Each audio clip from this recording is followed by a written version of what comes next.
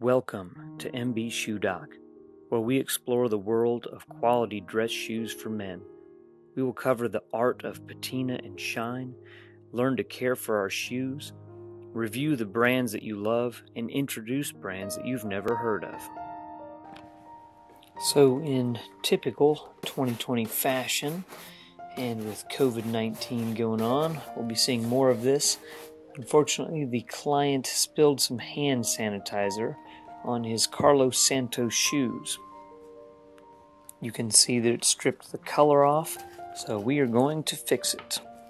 I'm starting with a custom mix of Fibing's tan and mid-brown to try to get the lighter undertones of this color. This is the Wine Shadow Patina by Carlos Santos.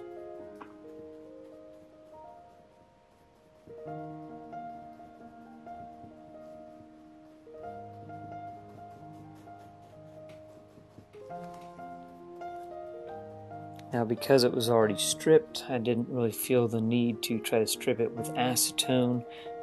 Just gave it a brushing beforehand to remove any kind of dust or debris is all.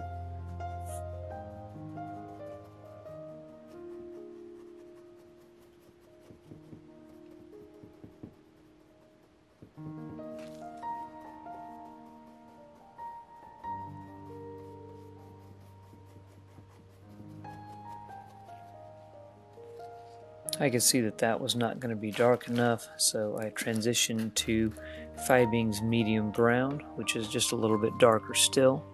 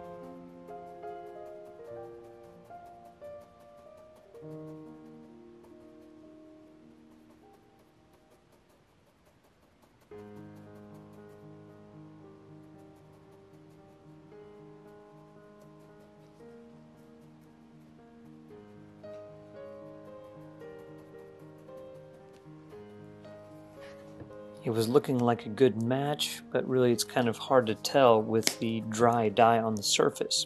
So I'm using Bic 4 conditioning lotion to rehydrate the area and also to remove any of that surface dye. It kind of leaves a haze on the top of the leather.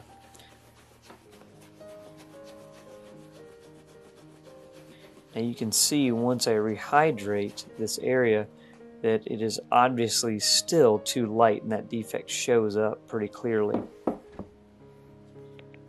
Moved on to the next darker color, which is Fibing's Mahogany, and hopefully this will give us a better match and cover up that light spot.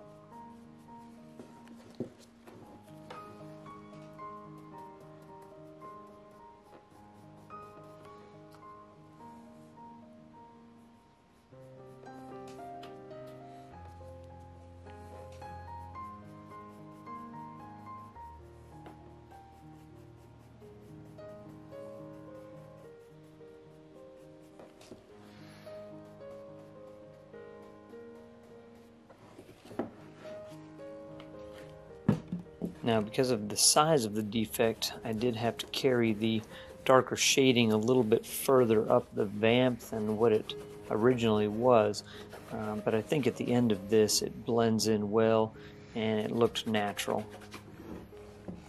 I've moved on to Saphir Cream Polish in dark brown. This is going to help to establish a soft shine over the rest of the shoe.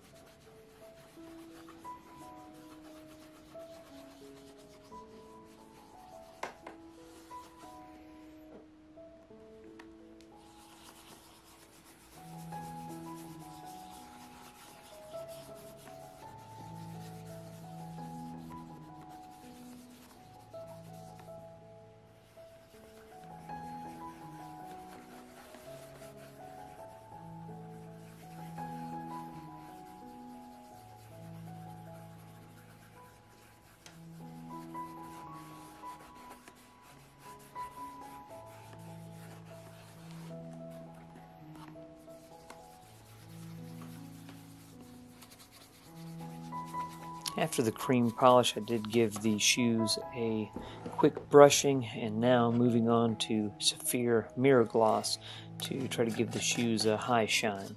I usually like to apply the first couple layers of the mirror gloss by hand. I feel like I can push the wax into the pores of the leather a little bit better this way, and then I'll move to a cloth to get the high shine at the end to do the mirror shine.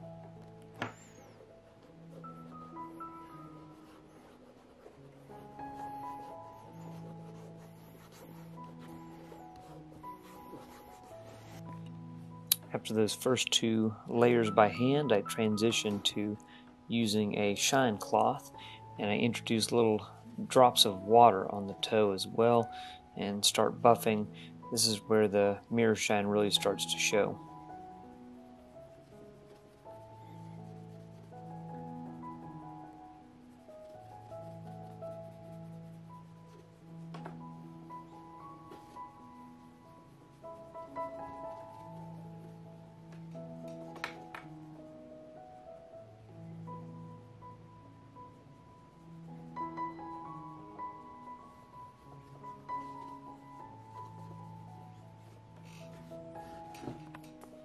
For the finishing touch here, I've moved to Saphir Pat Deluxe in dark brown.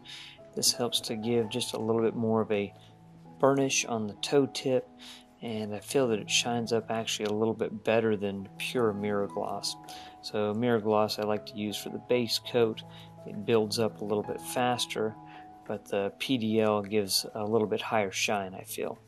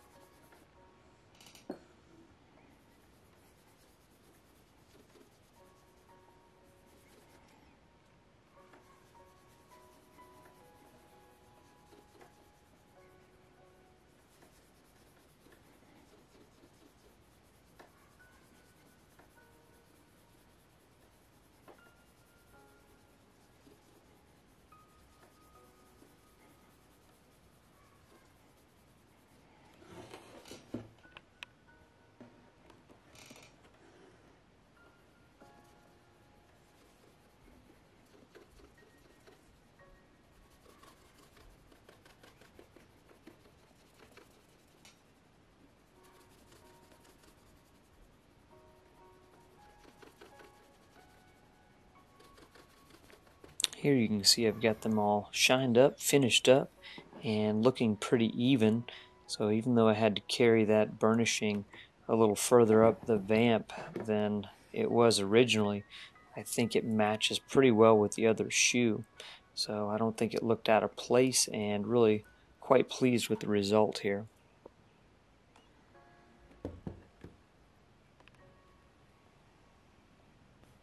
Thanks again for all your support on this channel. Hopefully you enjoyed this video. Please like, subscribe, and share.